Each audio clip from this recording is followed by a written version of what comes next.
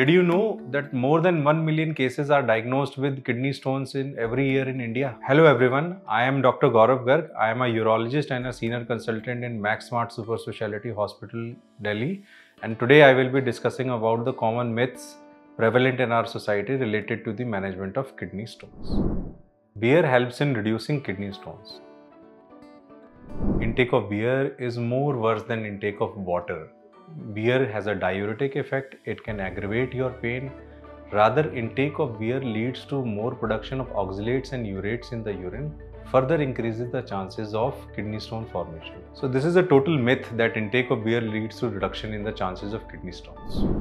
Hydrotherapy can flush out kidney stones. Whenever the stone gets blocked in the urinary system, it produces a blockage of the urine flow in the kidney to the urine. And increasing the amount of liquid intake with the help of hydrotherapy can lead to increased distension of the kidney, leading to increased distension of the kidney capsule. It can aggravate the pain, it can aggravate the symptoms of kidney stones. So this is a total myth that hydrotherapy can lead out to flushing of kidney stones in the body. It is not medically recommended to practice hydrotherapy to flush out the kidney stones from the body.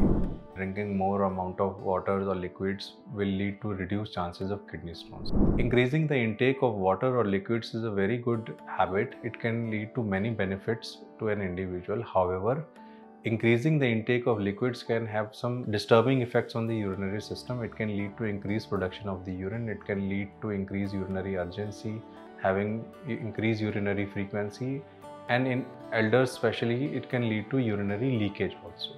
So how to decide how much quantity of liquids is optimum for the body? To adequately decide how much quantity of liquids one has to take, one should pay heed to the thirst and one should have a check on the urine color. If the urine color is transparent or light yellow, then the water intake is optimum. If the urine color is deep yellow or brown, then one should increase the water intake or the liquid intake. So this is not a fully correct statement that an individual who is suffering from kidney stones should take 3 to 4 liters of liquids per day. Reducing the calcium intake leads to reduced chances of kidney stone formation. Rather, reducing the calcium intake in the food leads to more oxalate absorption, leading to more chances of calcium oxalate stone formation.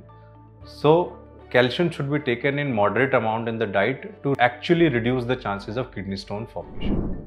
A restriction of fruits and vegetables with seeds leads to reduced chances of kidney stones.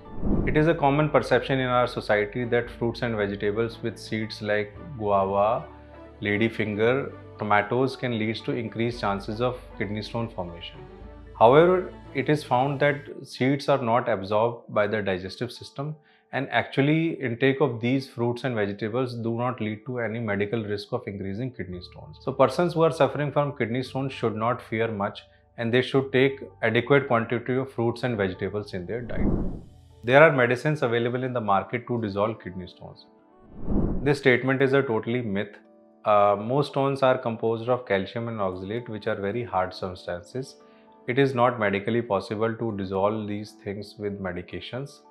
Only a select proportion of kidney stones are comprised of uric acid and cysteine, and there are some medications available. Only in very select cases, kidney stones comprising of uric acid and cysteine may be amenable for medical dissolution. However, most of these cases also require surgical management. So one should not follow this myth that kidney stones can be dissolved by medicines. Don't fall for such myths. If you have any symptoms or signs related to kidney stone, consult your urologist today. He will be your best guide in managing the signs and symptoms of kidney stones. I hope you find this video informative. If you have any queries, comments or questions, kindly ask in the comment section below. Thank you for watching.